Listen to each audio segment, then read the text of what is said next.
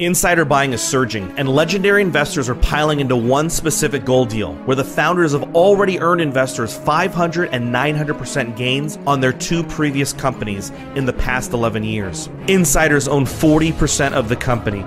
This is the gold play you don't want to miss out on. Learn more at futuremoneytrends.com/insider. Greetings and thank you for joining us at futuremoneytrends.com. I have one of the most popular guests we've had on in the past year.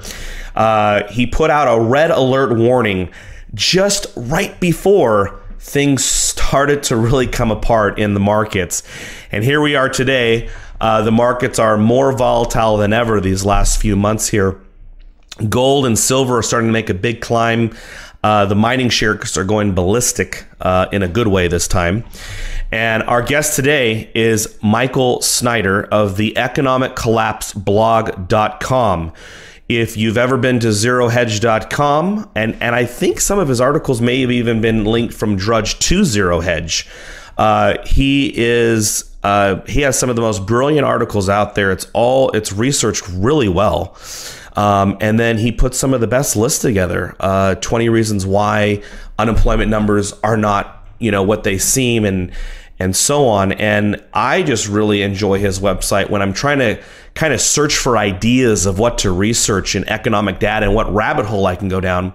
I'll often go to the economiccollapseblog.com, and he's got 1,000 ideas, and then and plenty of research to back it up to kind of send me on my way down to my own rabbit hole. So Michael, thank you so much for joining us. It's great to be back with you. Thank you for having me on the show today. Well, I'm really glad we got a chance to talk to you right now, because the world really seems to kind of be tearing apart at the seams. Here in the U.S., we're seeing a major insurgency in the candidates, a rejection of the establishment. We're also seeing the propaganda at levels that really are just absurd, with the 4.9% unemployment rate and the Dow Jones still, over 16,000 when it really has no business being at those valuations, considering what's happening around the world. And gold, again, is at 1,200, which is higher than it's been, but still absurdly low for what's going on. So let's start off with 2016. Is this an inflection point in the economy? And please give us an update in that answer on your warning that you had never done before, that you were very concerned that the wheels were going to start to come off.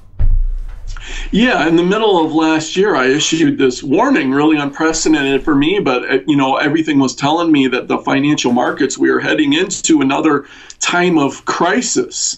And so then just a couple months later in August, the shaking began, and we started to see volatility in the financial markets that we had not seen since the last financial crisis. But then that initial kind of shaking came, and then there was some stabilization, and people said, oh, it wasn't that bad. It wasn't that big of a crisis.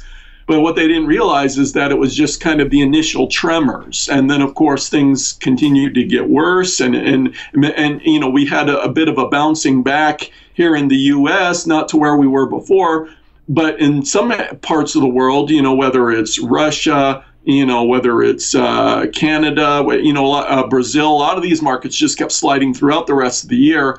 And then we kind of got to January, the turn of the year, and as someone pressed the accelerator in terms of the financial markets again, we really had the worst start to a year that we had ever seen, not just in the United States, but all over the world, globally. And just a couple weeks here ago, we saw a headline for the first time since the last financial crisis: global stocks enter a bear market. And most of your listeners are already familiar with what that is, but it means basically global stocks as a whole were down about 20% at that point, which means that approximately one fifth of all global stock market wealth had already been wiped out. We only had 4/5 left at that point. And so, and just I think it was last week that at one point, or maybe it was the week before, all of them are starting to blend together for me. But at one point here, just recently, a total of $16.5 trillion had been wiped out from stock markets around the world. That doesn't even count bonds and other things. So we had seen just this massive amount of wealth wiped out globally, almost as much as getting up to the level of the U.S. national debt. Now, of course, the past few days we've seen a bouncing back, and markets never go down just in a straight line. Even if you remember back in the crisis of 2008, actually the two best days in terms of a point increase in U.S. stock market history were right in the middle of the crash of 2008. So when, just because stocks go up on a day or two does not mean that the crisis is over. But we've seen this huge downturn in the financial markets, really unlike anything we've seen since the crisis of 2008 and 2009. Now, in my perspective, in my opinion, we're still in the early chapters, because junk bonds and everything else, all of the red flags are still screaming that a lot more is to come. Meanwhile, kind of the entire global economy, in terms of the real economy, is kind of imploding. And in particular, I'm talking about global trade and what we're seeing there. We're just seeing some absolutely crazy things happen there. The Baltic Dry Index just recently dropped below 300. I didn't even know that it could go that low, which is absolutely crazy. And Bloomberg just recently reported, and you're going to like this, Daniel.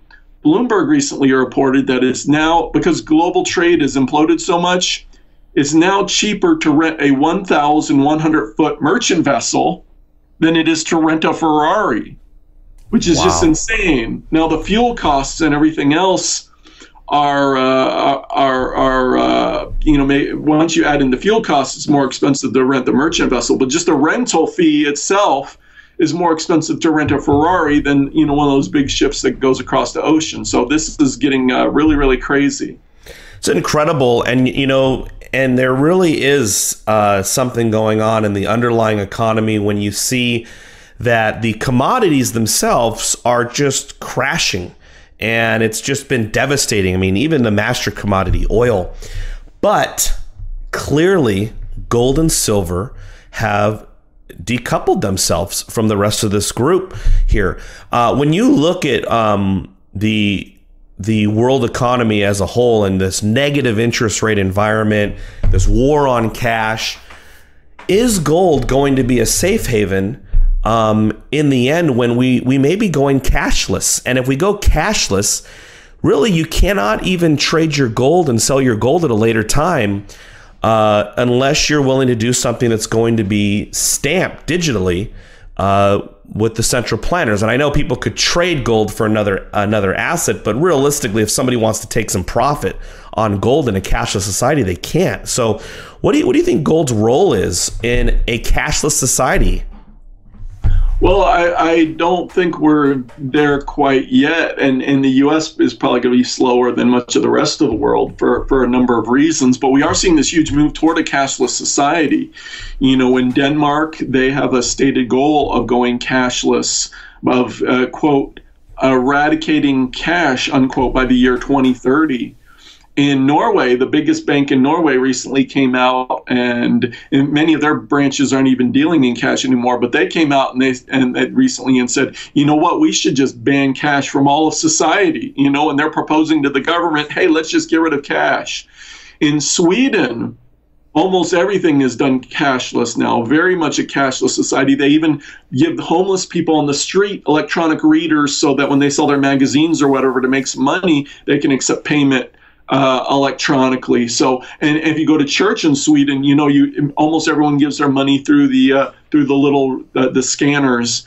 And so in Sweden, they've literally taken out thousands of ATM machines. Many bank branches will neither take cash nor give out cash anymore.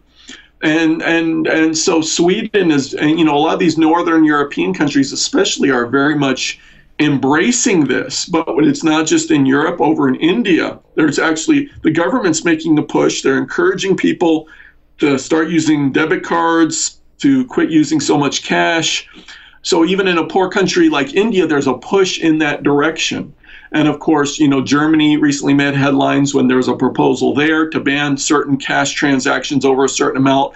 But this has already happened in Spain, in France, and Italy. You can do a cash transaction up to a certain amount, whether it's 1,000 euros, 2,500 euros. The limits are different in different countries. But if you go over the limit, that it's an illegal transaction. It's against the law. And so those are steps in the direction of going cashless by taking that limit down. It's a move in that direction. Now, banks really like the idea of a cashless system because we all have to use the banks. We all have to have our money in the banks. So there's no pulling money out of the bank, sticking it in your mattress in that type of situation. And then, of course, banks, when we swipe our card or we use our credit cards or whatever, they can collect fees on all these transactions. So the banks really like it. Now, governments really like the idea of a cashless system because it enables them to watch and track and monitor, basically everything we're doing, because everything we do in our lives, we're spending money. And so then the governments can watch all that, make sure taxes are being collected, this and that, the other thing.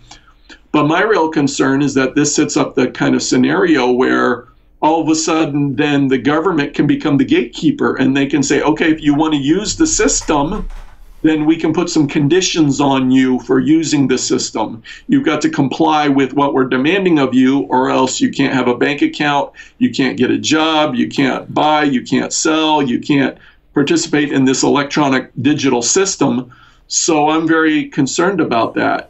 Now, in terms of gold and silver, here in the United States, at least, I think it's a while before we fully get to a cashless system. So I think at least in the midterm, I believe that it is a great way to protect your wealth, particularly during a time of financial crisis. I think investors are starting to realize what's happening, so they're starting to move into gold and silver. And as you said, gold is very, very undervalued, and we're likely to see it move up dramatically. Now, my wife and I, we have a particular affinity for silver, because as far as gold being undervalued, we think silver is just massively undervalued. It was sitting at 14 something now. I think it's up around 15 something. But if you look at the ratio of gold and silver, historically, people say it comes out of the ground at 9 to 1, 10 to 1, 12 to 1. Yep. Different people use different numbers. But in terms of you look at the price ratio today, I mean, it's far, far higher than that, the ratio. So we think at some point, both gold and silver are going to go up, but the ratio between the two is going to correct. And so we actually believe the percentage returns for silver are actually going to be better than gold, in our humble opinion. So we have absolutely love silver for kind of a midterm time frame. Yeah, I totally agree. Silver, especially 81, but with silver being so unique in the sense that it's consumed a lot more than gold, and there is, 2/3 of the silver comes from base metal mines, and those mines are shutting down because of the depression we're talking about. Well, Michael, oil is such an important commodity for Saudi Arabia, Russia, the U.S., and of course the whole world. But when you look at the U.S., and no one knows this data more than you, so correct me if I'm wrong, but specifically since 2009, any of the actual good jobs that have been created are probably either oil or a derivative of oil jobs, and that has boosted many economies, specifically Texas, Wyoming, and Oklahoma. But I guess my ultimate question is with oil prices at $30 unprofitable for many U.S. producers, not good for the Russian economy, not good for Saudi Arabia's. Is this all leading to war, specifically in the Middle East? Because that is what will give the oil price the biggest kick for the people and the countries, very powerful countries, that really now at this point need oil to rise. Because if oil doesn't rise, U.S. economy probably just going to spiral down. Russia is in great danger. The same situation. So at this point, it's not just the hedge funds and maybe speculators that want oil to rise, but you've got some of the biggest militaries on earth that want oil to go up. That's a really good point, because some of the biggest oil producers in the world, Russia, Saudi Arabia, they're right in the middle of this thing in Syria.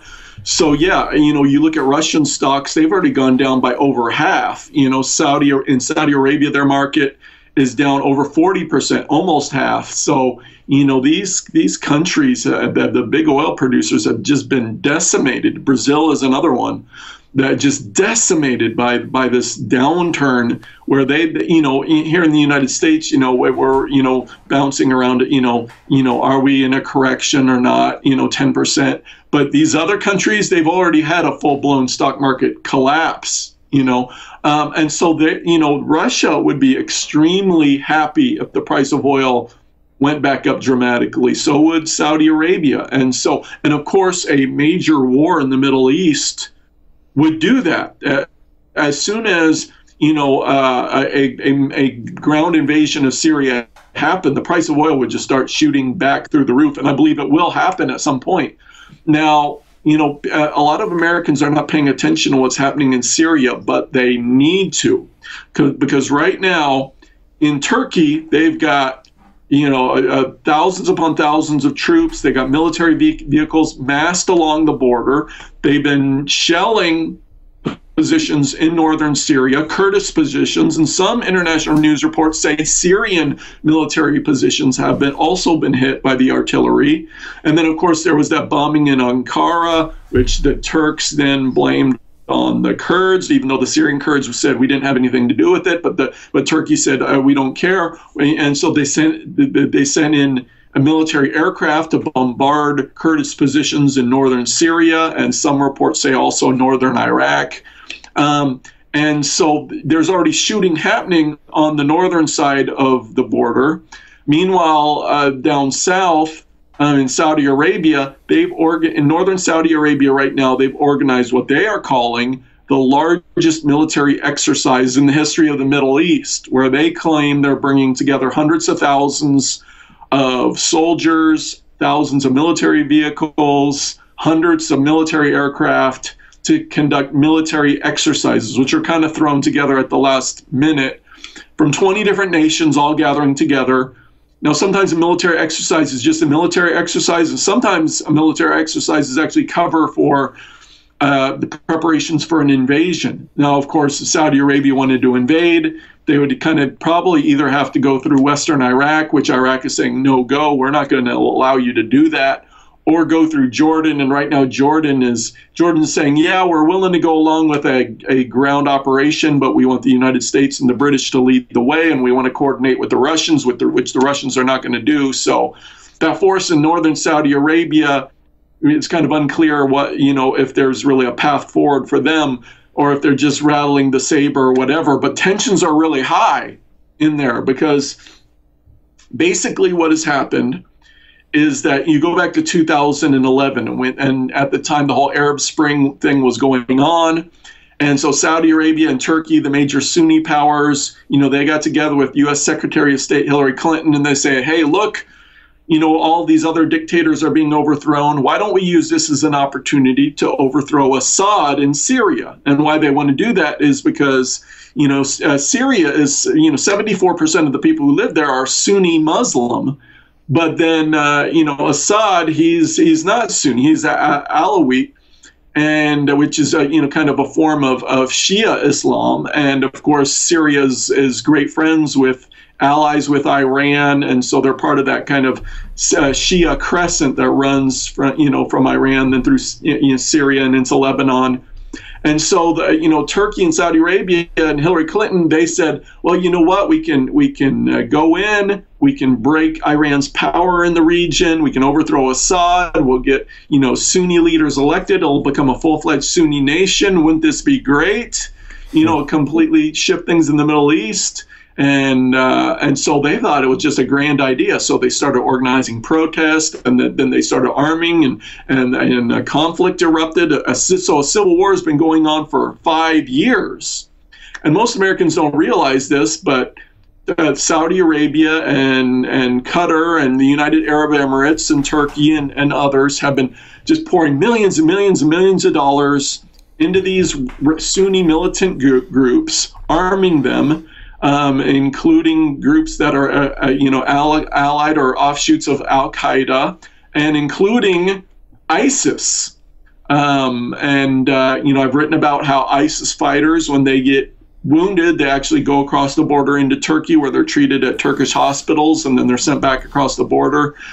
And actually, the whole thing with the ISIS oil trade, where ISIS has been shipping hundreds of millions of dollars. Some estimates say $800 million of oil has been shipped into Turkey, where then it is sold to the rest of the world from Turkey. And the Russians have produced photographic and satellite evidence of this, showing this endless stream of trucks going into oil trucks going into Turkey.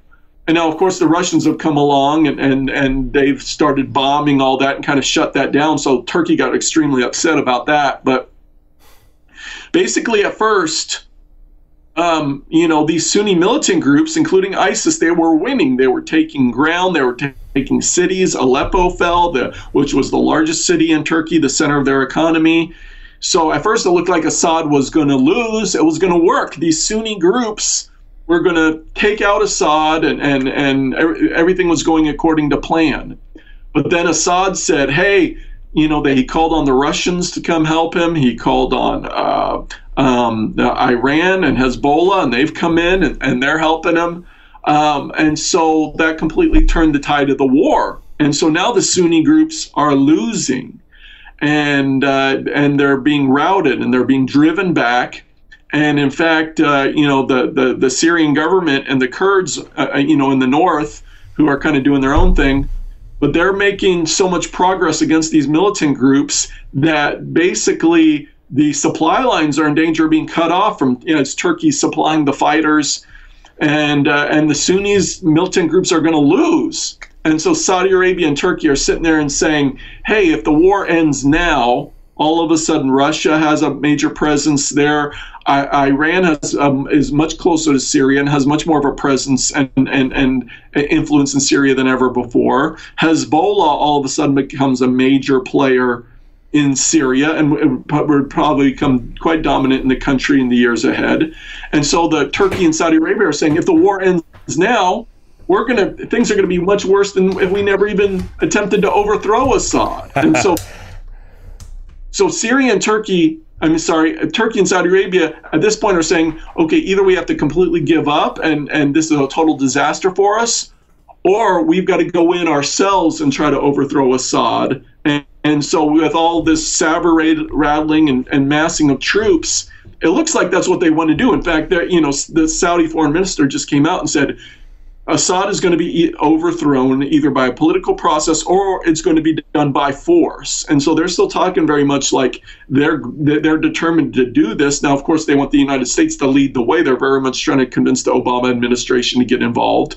But if we go in, and if they go in, Saudi Arabia and Turkey, and start heading toward Damascus, they risk a full-fledged conflict with Hezbollah, with Iran, but and even most importantly, the Russians, potentially setting off World War III right there in the Middle East, which would cause the price of oil to absolutely skyrocket, but in the process would also probably crash financial markets all over the planet.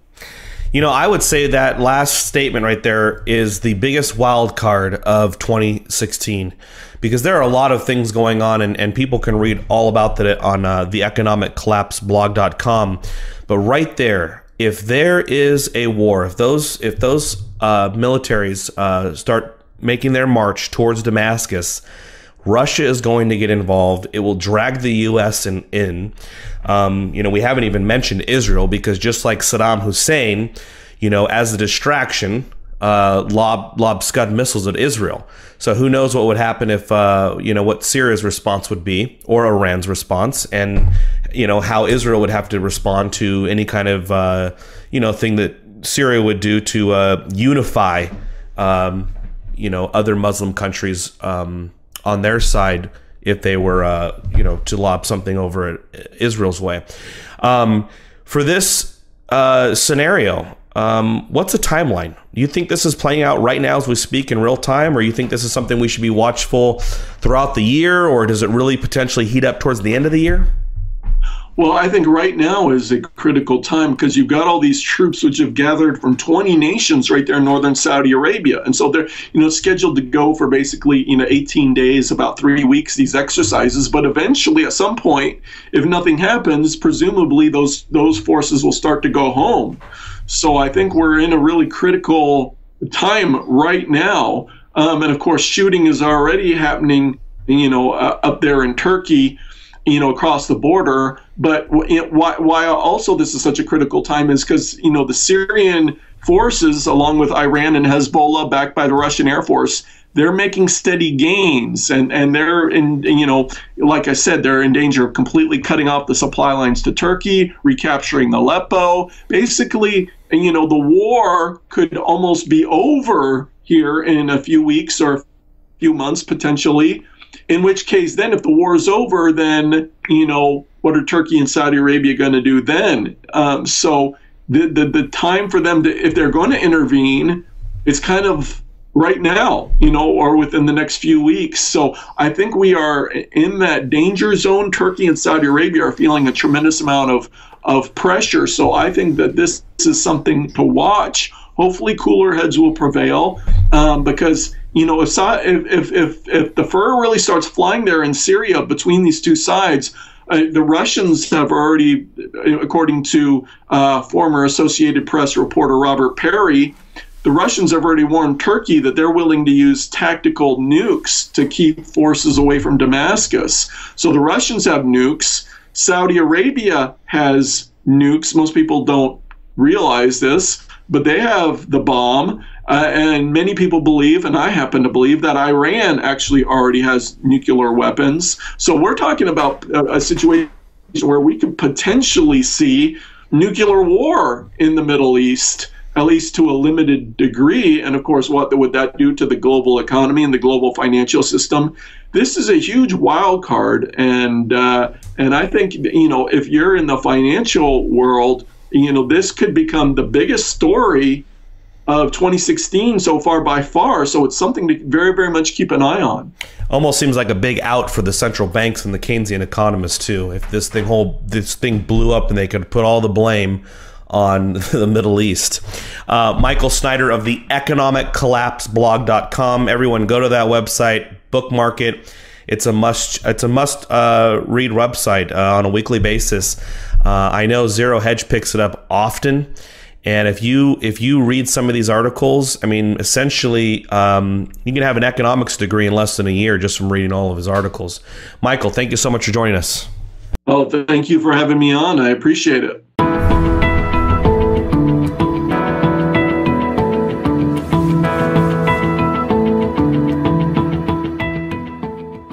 Continued to get worse, and we had a bit of a bouncing back here in the U.S., not to where we were before, but in some parts of the world, whether it's Russia, whether it's Canada, Brazil, a lot of these markets just kept sliding throughout the rest of the year. And then we kind of got to January, the turn of the year, and as someone like pressed the accelerator in terms of the financial markets again, we really had the worst start to a year that we had ever seen, not just in the United States, but all over the world, globally. And just a couple weeks here ago, we saw a headline for the first time since the last financial crisis: global stocks enter a bear market. And most of your listeners are already familiar with what that is, but it means basically global stocks as a whole were down about 20% at that point, which means that approximately one fifth of all global stock market wealth had already been wiped out. We only had 4/5 left at that point. And so, and just I think it was last week that at one point, or maybe it was the week before, all of them are starting to blend together for me. But at one point here, just recently, a total of $16.5 trillion had been wiped out from stock markets around the world. That doesn't even count bonds and other things. So we had seen just this massive amount of wealth wiped out globally, almost as much as getting up to the level of the U.S. national debt. Now, of course, the past few days we've seen a bouncing back, and markets never go down just in a straight line. Even if you remember back in the 2000, the crisis, this is getting really, really crazy. It's incredible. And, and there really is something going on in the underlying economy when you see that the commodities themselves are just crashing. And it's just been devastating. I mean, even the master commodity, oil. But clearly, gold and silver have decoupled themselves from the rest of this group here. When you look at the world economy as a whole and this negative interest rate environment, this war on cash, is gold going to be a safe haven in the end when we may be going cashless? And if we go cashless, really you cannot even trade your gold and sell your gold at a later time unless you're willing to do something that's going to be stamped digitally with the central planners. And I know people could trade gold for another asset, but realistically, if somebody wants to take some profit on gold in a cashless society, they can't. So what do you think gold's role is in a cashless society? Well, I don't think we're there quite yet. And the U.S. is probably going to be slower than much of the rest of the world for a number of reasons. But we are seeing this huge move toward a cashless society. In Denmark, they have a stated goal of going cashless, of, quote, eradicating cash, unquote, by the year 2030.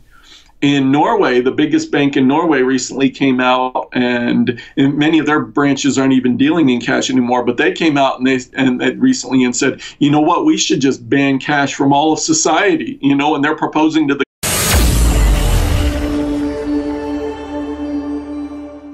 Insider buying is surging, and legendary investors are piling into one specific gold deal, where the founders have already earned investors 500 and 900% gains on their two previous companies in the past 11 years. Insiders own 40% of the company.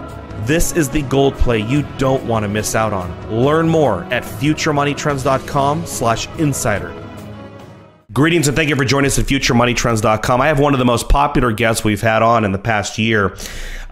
He put out a red alert warning just right before things started to really come apart in the markets. And here we are today. The markets are more volatile than ever these last few months here. Gold and silver are starting to make a big climb. The mining shares are going ballistic in a good way this time. And our guest today is Michael Snyder of the economiccollapseblog.com. If you've ever been to zerohedge.com, and I think some of his articles may have even been linked from Drudge to Zero Hedge, he has some of the most brilliant articles out there. It's researched really well. And then he put some of the best lists together, 20 reasons why unemployment numbers are not, what they seem, and so on. And I just really enjoy his website when I'm trying to kind of search for ideas of what to research in economic data and what rabbit hole I can go down. I'll often go to the economiccollapseblog.com, and he's got 1,000 ideas, and then, and plenty of research to back it up to kind of crisis of 2008, actually the two best days in terms of a point increase in U.S. stock market history were right in the middle of the crash of 2008. So when, just because stocks go up on a day or two does not mean that the crisis is over. But we've seen this huge downturn in the financial markets, really unlike anything we've seen since the crisis of 2008 and 2009. Now, in my perspective, in my opinion, we're still in the early chapters because junk bonds and everything else, all of the red flags are still screaming that a lot more is to come. Meanwhile, kind of the entire global economy in terms of the real economy is kind of imploding. And in particular, I'm talking about global trade and what we're seeing there. We're just seeing some absolutely crazy things happen there. The Baltic Dry Index just recently dropped below 300. I didn't even know that it could go that low, which is absolutely crazy. And Bloomberg just recently reported, and you're going like this, Daniel. Bloomberg recently reported that it's now, because global trade has imploded so much, it's now cheaper to rent a 1,100-foot merchant vessel than it is to rent a Ferrari. which is just Wow. insane. Now the fuel costs and everything else once